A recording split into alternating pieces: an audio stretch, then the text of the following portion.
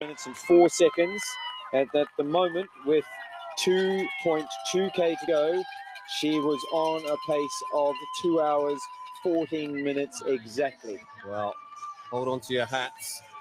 We could be in for a wonderful finish here. What a race this has been here in Chicago. We knew it was going to be good, and so far it has not disappointed at all. So last year's winner now, all cameras, all focus are on here. The wheelchair race on the men's and ladies side, done and dusted. The men's elite runners, the top three, are resting up now.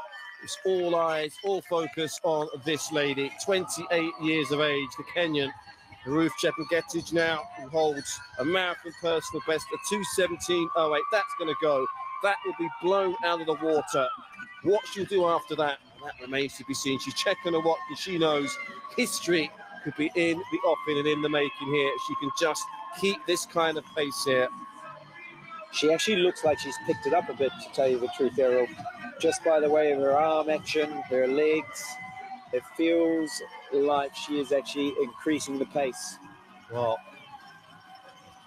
the legend Eliud Kipchoge a couple of weeks ago in Berlin set another world record, breaking his own world record, 2:01.09. Are we on to see the women's record? Paula Ratcliffe for so many years held that record before, of course, Bridget Kosgei took over. Are we about to see it handed over here to this lady as well? Well, it's only fitting that we stand up here for the remainder of this race, because we could be blown away here by the superb marathon running that we've seen in the last 24 months or so from this lady. I mean, just incredible. We knew that she wanted to get revenge after the stomach trouble in the World Championships in Oregon. She spoke that she was in really, really good shape, and the current sign says that she's 10 seconds under world record pace.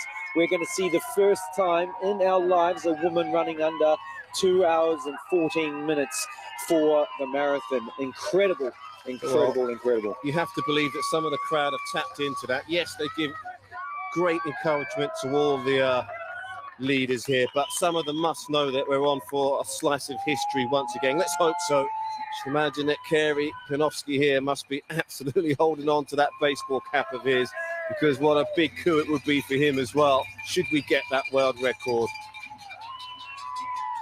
We're probably at around about, you know, somewhere between 800 to 1K left in the race. Can she pull it off? Can she do it? Can she do it? I hope she can. It'll be amazing yet again, Errol, that you and I get to stand here and talk on international television and see another world record being broke at the Chicago Marathon. Well, he is a bit of a lucky charm, really, with regard to world records, Kerry Panofsky. 4 of the Chicago Marathon, 5 world records have been set during his time as the executive race director. 1999, Kenya's Catherine Naneba as well in 2001. Paula Ratcliffe, Kenya's Bridget Kosgei in 2019, Steve Jones all the way back in 1984. Fast forward here until 2022, is history about to repeat itself again here in Chicago. Let's hope so. She's digging deep. She's got the whole body moving now. She is tired. You can see the movement in her head. She's really, really digging deep now, but her running style is still running very nice. Are we going to see it? 800 meters to go now. Less than 800 meters to go. Well, her coach, Federico Rossa, well, he must be absolutely on the edge of his, she must be absolutely on the edge of his seat, sorry, because this is going to be a fantastic achievement, whether she does it or not.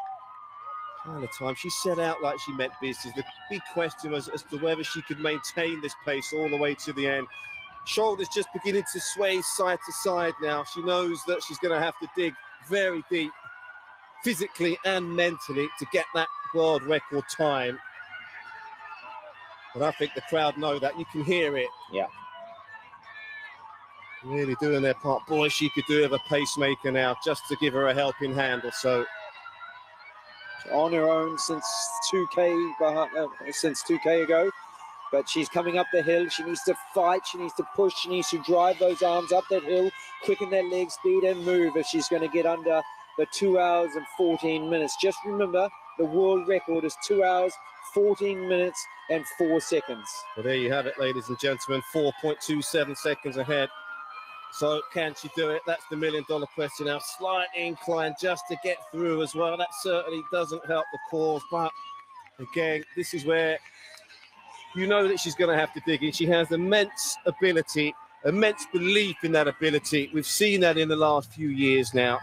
Since Dubai, really, when she set that personal best of hers, she's gone on to win so many things. The Istanbul half marathon world record last year, 104.02. We know that she can do it at the half marathon record, but at the full marathon, now that is where she's really beginning to show us exactly what she's all about. So again, a gentle reminder that the world record is 2:14.04. She's going to have to go some now to break that record. Another turn that she's just got through. The final sprint now, she can see that ribbon. Gritted teeth here from last year's winner. 15 seconds to go. Well, can she do it again? Where's that clock? We need to see that clock right here, right now. She's just beginning to kick now. She's beginning to kick again. Hard, strong, grinding her teeth. Where's that clock? We need to see whether she's broken the world record here or not. Last year's winner has done it again. That's conclusive. It was so from a good couple of hours ago as to who was going to win. What we didn't know as to what kind of time she would get. There's the ribbon. There's our winner. And we need to know as to whether she has a new world record or not here. I think she just missed it, unfortunately. Well, you have to say maximum effort to her. She gave it absolutely everything until the end of that race. She's out on her feet, and, well, you can understand that as well. So back-to-back victories for her as well. Here's Emily Sisson of USA, who's run a very, very steady race as well. I have to say as well, 6-time national champion and the American half marathon record holder as well. Is going to finish what we believe will be a very and highly respectable second place here today. She will get second place, and at this stage she is still well under the 2 hours and 19 minutes, so she is going to get the American record. We're just getting better and better. Well, yeah, that well, look at that. She gave it absolutely everything. Really have to enjoy it. What we saw here, 2:14.18, not far off that new world record. Well, what a time that is. That is the fastest time this year by some distance. Well, she almost did it. Amazing result. Well, Bridget Koskaya, perhaps you can breathe a huge sigh of relief that your world record remains intact, but this lady did everything she could to get it.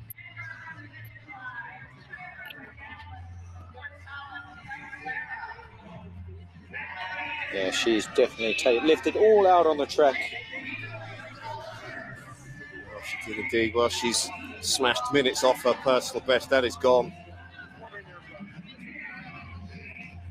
What an event we have seen here today. I cannot emphasize again just how good it has been.